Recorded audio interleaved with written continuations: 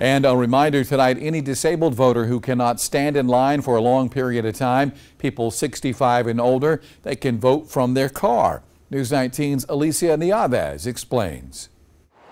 This week, the numbers has been crazy. Monday, over 1,000 people voted at Richland County Election Headquarters.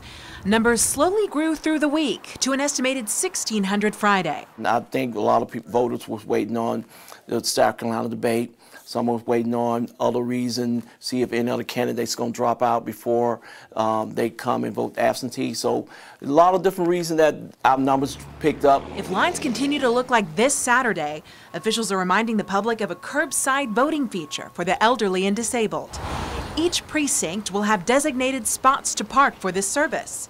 Poll managers will be monitoring the curbside voting area every 15 minutes and will approach your car to get your information and bring you the ballot. We'll get the ID, we'll bring the application and bring the ballot, the BMD. They'll come out there and vote, and they vote their choices, and then they put it back into the envelope, and we'll bring it back here and scan their ballots. Only the voter is allowed in the car while voting is in progress, unless they need assistance.